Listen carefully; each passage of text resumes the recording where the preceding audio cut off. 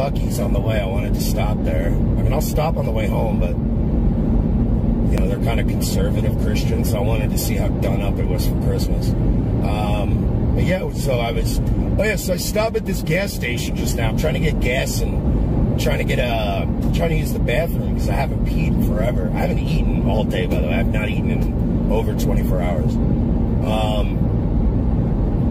But I get to this, like, whatever, rest area, and I stop to get gas. I go in, I'm going to take a piss, and there's this guy standing there outside the male bathroom, the men's bathroom. There's a men and a women's room. And I'm like, ah, shit, somebody, I'm like, you on the line? And he's like, yeah, there's somebody in there. And I'm like, and he's like really weird about it. I'm like, okay.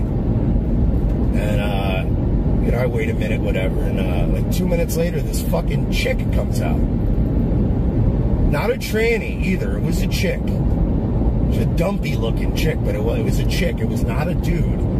And she came out of the men's bathroom and she's like, thanks. And then the both of them walk away. And I'm like,